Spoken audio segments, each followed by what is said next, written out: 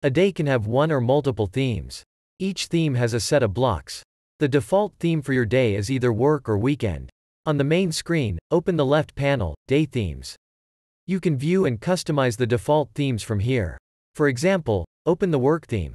You can edit its title, priority, color, emoji, and blocks.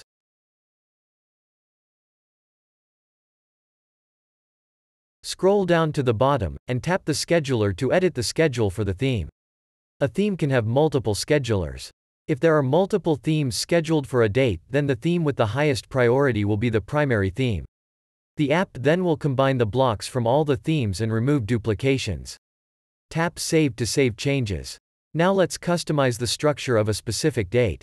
To quickly change the theme for the day, just tap the current theme on the date title and select the theme you want to use. Tap the Edit button on the date's title to edit with more options. You can change the themes. You can add or remove blocks. Move the blocks around. Tap the Advanced button to switch to Advanced mode where you can apply changes to multiple days or to the current theme. Tap Save to save changes. That's how to customize the structure of your days. To learn more, please check out the user guide in the description.